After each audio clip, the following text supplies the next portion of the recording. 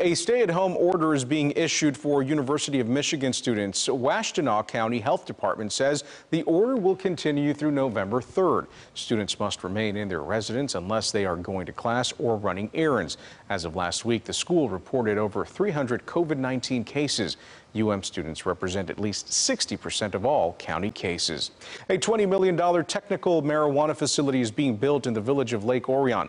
Cannabis company Cannabis says it plans on opening the 54,000 square foot facility next spring.